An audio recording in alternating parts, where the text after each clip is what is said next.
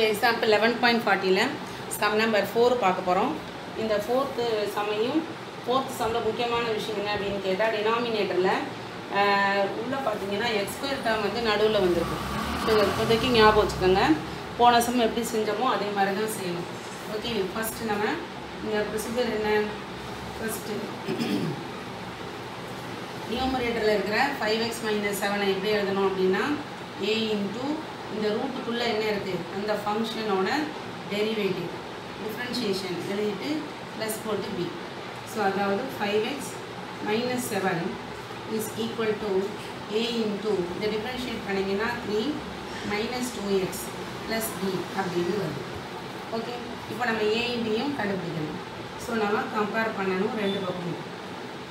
So compare பண்ணிங்கன்னா எக்ஸோட coefficient வந்து 5, இந்த பக்கம் இங்கே இருக்குது எக்ஸ்ட்ரா, இதோட இதை மல்டிப்ளை பண்ணும்போது நமக்கு -2a அப்படின்னு வரும்.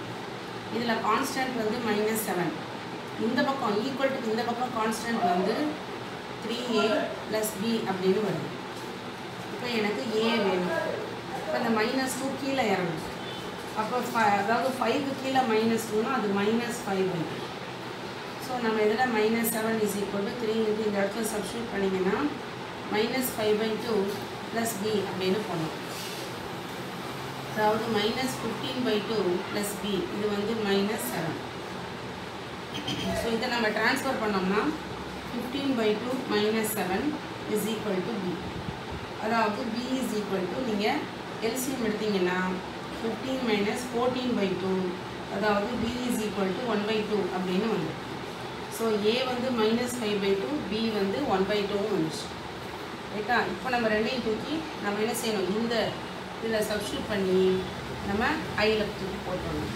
ஸோ டைரெக்டாகவே ஐ எழுதுகிறேன். i is equal to integral.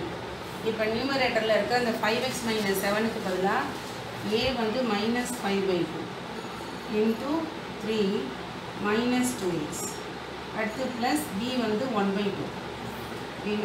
Denominator வந்து √3x - x² - 2 அப்படின்னு இருக்குது. ஸோ ஒரு வழியாக நம்ம இந்த நியூமரேட்டரை மாற்றிட்டோம். இப்போ இந்த ரெண்டு இன்டெக்ரலாக பிரியும் போது இப்போ இந்த ஃபஸ்ட்டு வந்து this by this plus 1/2 by this. அப்போ இது -5/2 இன்ட்டு இன்டெக்ரல், இது 3 - 2x divided by √3x - x² - 2 plus இந்த 1/2 வெளியே போட்டிங்கன்னா dx டிவைடட் பை இந்த 3x - x² - 2 அப்படின்னு வரும். இப்போ இதே ரூல் தான், ரூட்டுக்குள்ளே இருக்கிறதோட டெரிவேட்டிவ் தானே மேலே இருக்குது. ஸோ டைரெக்டாகவே நம்ம அதை என்ன செய்யலாம், அந்த ஃபார்முலா போட்டுருக்கோம். ஸோ வெளியில் வந்து -5/2 இருக்குது. ஸோ ஃபார்முலா படி 2 இன்ட்டு ரூட் அப்படின்னு வரும்.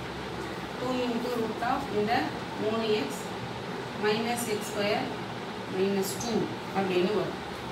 அடுத்தது ப்ளஸ் இதை எழுதணும். அதாவது 1/2 into integral dx divided by root of, நீங்கள் எழுதும்போது உள்ளே பார்த்தீங்கன்னா x² டேர்ம் வந்து நெகட்டிவாக இருக்குது. அப்போ கான்ஸ்டண்ட்டாக முன்னாடி வச்சு எழுதுன்னு பார்த்தா அதுவும் மைனஸில் இருக்குது. பேசாமல் உள்ளுக்குள்ளேயே ஒரு மைனஸ் சைனை வெளியே எழுதணும். அப்போ x² - 3x + 2 அப்படின்னு மாறும். கரெக்டாக பாரு, இது ரெண்டும் ப்ளஸ் ஆகும், இது வந்து மைனஸ். கரெக்ட். ஆனால் ரூட்டுக்குள்ளே இருக்கிற மைனஸை என்ன செய்ய முடியாது, வெளியில் கொண்டு வர முடியாது.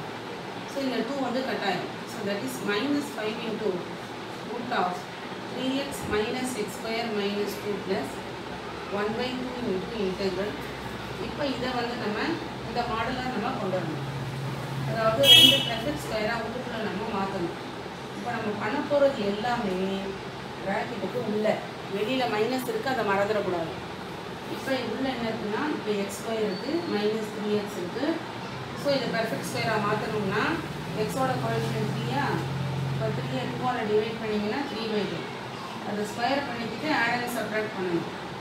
அப்போ 3/2 த ஹோல் ஸ்கொயரை இதோடு எழுதிட்டு இங்கே இருக்கிற கான்ஸ்டன்ட் எழுதி அப்புறம் மைனஸ் போட்டு 3/2ஓட ஸ்கொயர். ரைட்? இப்போ அந்த ரூட்டுக்குள்ளே இருக்கிற அந்த ப்ராக்கெட்டை மூடிக்கணும். So that is equal to இந்த டேர்ம் அப்படியே வரும். So -5 into that is √3x - x² dx - x² - 2 plus 1/2 into integral dx divided by root of minus மறந்துடாதீங்க. ஸோ இது இந்த மூணையும் ஒன்று சேர்க்கலாம். இந்த மூணையும் ஒன்று சேர்த்து அது minus வந்துட்டனால a minus b the whole square. So x minus 3/4 the whole square plus இதை தனியாக நம்ம செஞ்சு பார்ப்போம். இது 2 மைனஸ் 3/2 the whole squareனா 3ஓட ஸ்கொயர் வந்து 9, கீழே வந்து 4. கரெக்டாக இது நீங்கள் க்ராஸ் பண்ணிங்கன்னா 8 minus 9/4ன்னு வரும். ஸோ இதை நீங்கள் சப்ராக்ட் பண்ணிங்கன்னா மேலே மைனஸ் 1/4 அப்படின்னு வரும். ஸோ இப்போ ப்ளஸ் இல்லை, இங்கே மைனஸ் வருது, 1/4 வரும்.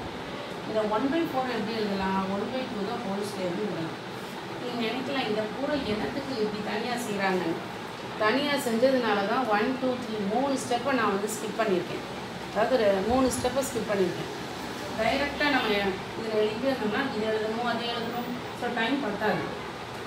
ஸோ -5 into root of இந்த 3x minus x square minus 2 plus 1/2 into இப்போ என்ன பண்ணணும்? இப்போ உள்ள 2 டேர்ம் தான் இருக்குது, இதுவும் இதுவும். இந்த மைனஸை உள்ளே கொண்டு வரும்போது உனக்கு இந்த ஸ்கொயர்லாம் ஒன்றும் அஃபெக்ட் ஆகாது. இந்த இது இடம் மட்டும் மாறும். அதாவது இந்த 1/2 the whole square முன்னாடி வந்துடும், இந்த x minus 3/2 the whole square பின்னாடி போயிடும். இந்த மைனஸ் இங்கே வந்துடும், இந்த மைனஸை இதை பெருக்கும்போது இது ப்ளஸ் ஆகும். எந்த மாடல்? மைனஸ்னால் இங்கே இது 2 மாடல். a ஸ்கொயர் முன்னாடி வந்துருக்குதா, அதாவது கான்ஸ்டன்ட் முதல் வந்திருக்கா இல்லை எக்ஸ் ஸ்கொயர் முதல் வந்திருக்கான்னு பார்த்தா இதில் கான்ஸ்டன்ட் தான் வந்துருக்கு. அப்போ என்ன ஃபார்முலா அப்படின்னு கேட்டால் 4th formula. So -5 into root of இந்த 3x minus x square minus 2 plus 1/2.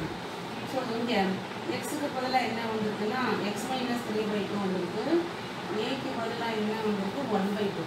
So according to the formula உங்களுக்கு என்ன வரும்? sin inverse of x minus 3/2 divided by 1/2 plus c அப்படின்னு வரும். இப்போ இந்த by 2 எலிமினேட் பண்ணணும்னா இது ஒரு ஃப்ராக்ஷன் தானே. இப்போ மேலேயும் கீழேயும் ஒரு 2ஓட மல்டிப்ளை பண்ணணும். அப்போ பண்ணிங்கன்னா -5 into root of 3x minus x square minus 2 plus 1/2 sin inverse of இல்லைன்னா எல்சிஎம் எடுத்து கட் பண்ணணும். மேலே ஒரு 2ஆல் நான் மல்டிப்ளை பண்ணிங்கன்னா இது 2x மாறிடும், இது 2 கட் ஆகி 3 ஆகிடும். கீழேயும் மல்டிப்ளை பண்ணும்போது கீழே by 1, இந்த 1 போட்டாலும் சரி போராட்டியும் சரி plus C. Okay, so just இறக்கி எழுதுறேன். ஸோ 2x minus c எப்படி வர்றதுக்கு புரியுதுன்னு நினைக்கிறேன். Okay, by.